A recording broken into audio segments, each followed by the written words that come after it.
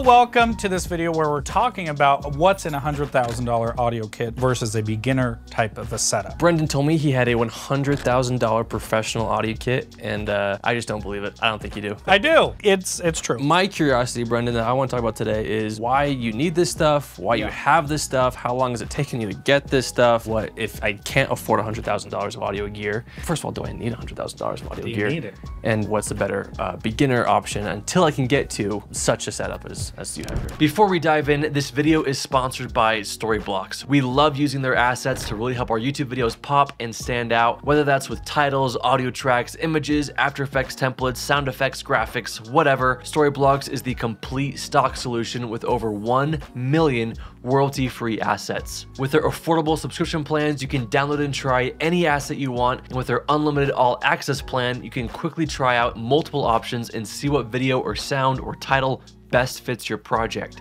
As filmmakers, we're always looking for high quality solutions that will save us time when we need to create a sound or a title or a graphic. And that's the need that Storyblocks saw in the industry and decided to fill. We'll put a link to Storyblocks in the description below, or just go to storyblocks.com/Parker.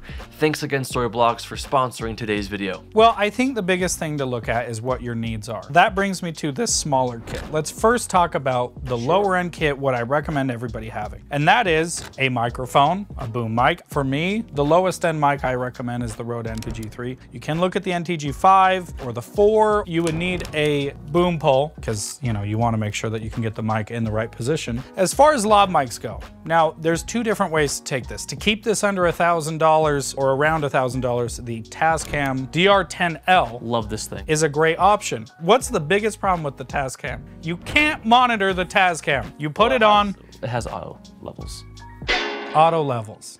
Auto's good. You can set your auto limiters. Auto white balance, auto ISO. Yeah, it's all the same thing. You're right. I'm sorry. So unlike with the Sennheiser where you need a transmitter and a receiver, these have to communicate over UHF frequencies. So what happens is if interruption happens, then you'll get or it just completely cuts out. The advantage is this records to itself, so you never have to have a transmitter and a receiver. The disadvantage to that, though, of course, is you can't monitor the audio, so you because this is on your subject. Yeah, it goes on your subject, and it's like, well, I hope it sounds good. So say we were doing an interview and we only had one boom. So if we're side by side and it's a locked off interview and you're one-man band, one-man show, one-person crew, you could say, this isn't ideal. It's not perfectly at my mouth. It's not perfectly at his mouth, but it's getting the general idea if we're shoulder to shoulder. If you have someone that can actively boom, then they can change between as we speak. The problem with this, and I've seen people do this, I know it sounds crazy, they mic someone up and they're like, yeah, it just doesn't sound good on the other person. It's like,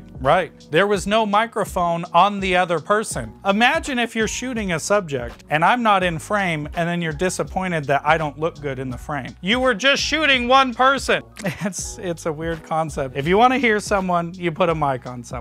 To sum it up, if you do a lot of weddings, the Tascam is going to be a great option. Right. If you do a lot of corporate interview type stuff, get something with a boom. And of course, if you get a boom, you will also need a recorder. I recommend the Zoom H6 or the H4n Pro for your lower end because they have the XLR ins. I did commercials for Virgin Mobile on an H6 and a Rode NTG3. That's it. No lavs, no nothing. All right, so Brendan. Yes. Beginner kit that we're comparing to a $100,000 professional kit. We have a NTG3. Yeah.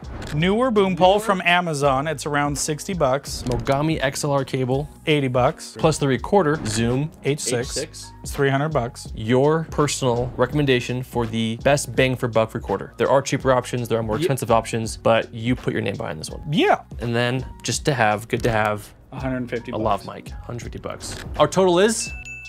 It's not quite 1,000, but if you can get this used, you'll definitely get it under 1,000. I got this mic actually for 300 bucks with this blimp, which is crazy. So let's move on to this kit. What do you need? What do you not need? Why does it exist? This is what you bring to your shoots. To every shoot I go to, this is what I show up. How do you carry it all around? Well, Nate Taylor. Hello there. So this is my mini cart. It's a custom cart. I got this from Home Depot, and then I got these drawers. They're Thanos Sustainer is the name. And then I just have everything inside. There's no way this all fits on that. And it's six figures. 6 figures. Prove it. So a lot of people unfortunately don't believe audio because the smaller the audio gear, usually the more expensive it is. So let me walk you through it. We have a Zaxcom Nova. We have 2 MRX 414s inside of the Zaxcom Nova. I have my main kit and I have my backup kit in case this one goes down. In this main kit, we also have the audio root BDS. We have a Wi-Fi distribution. We have 2 smart batteries in here. In the backup kit, we have 2 smart batteries, 2 Zaxcom QRX 200s, another audio root BDS, a Zaxcom RX4. We have a Sound Devices MixPre 10.2, 10 Zaxcom ZMT3Xs. 6 of them have the DPA 4061 microphone.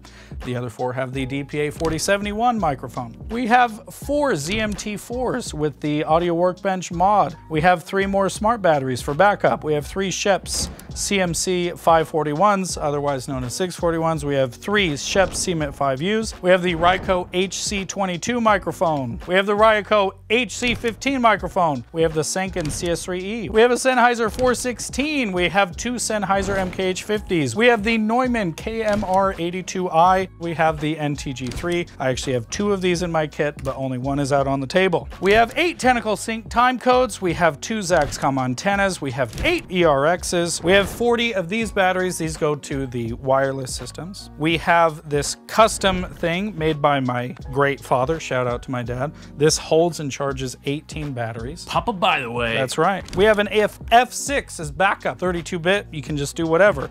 We have a smart slate. This is modded by my dad. He added this little thing. Looking out for you ACs. A nice little smooth grip for you. Look at that. Can you put a price on that? You can't put a price on that. 10 grand right there. We have a Rycote Nano Shield, a Rycote side phone, 2 Rycote windshields, and then the Rode blimp right here. Headphones. We have Betso bow ties. We have 6 boom poles. I have 4 different K-Tech boom poles and 2 ambient boom poles. We have 30 25-foot Mogami cables because you never know how long you'll need to run something.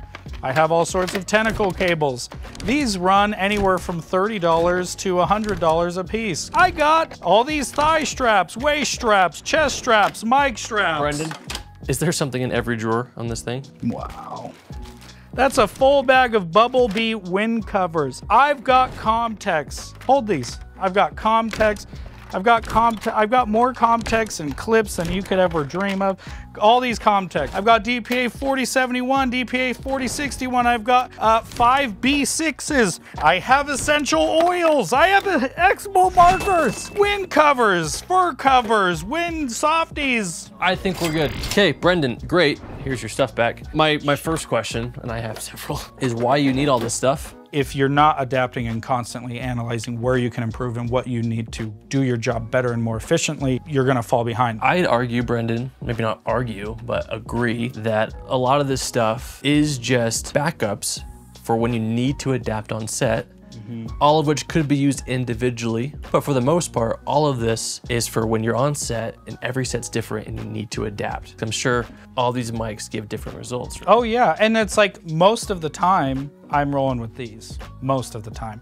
But there are scenarios like say there's 5 actors and it's all locked off. Then what I'm gonna do, I always put a lav and a boom on every single person speaking. It's like coming from a post world, I understand that I want that flexibility and that option. These are all principles I feel like we all know. Yeah, we're applying them to different situations, but like think about like when you wanna shoot 24 frames per second or 60 frames per second, it's like, well, I'd rather shoot 60 so that in post, I have the option, if I want it, to slide on my footage. If you can get a solid boom mic and a solid lav setup, and again, looking at your needs, if you do weddings, I think getting a Zoom F2 or the Tascam 10, those are going to get your job done. That's really all you need. That's what you need. Yeah, and I feel like this is where some of you guys might not have a kit built out as much as even just a beginner $1,000 kit yet, but like Brendan's saying, he started with this kit, right? Yeah. Like, this is all he had, where he did a series, he did projects, and this got him through the day because his experience level and his clientele, that's all he needed. But as he grew and as he grew into bigger things, it's like we're always talking about, if you want clients to invest in you, you have to invest in yourself and into your business. And if you grow your business and you grow your kit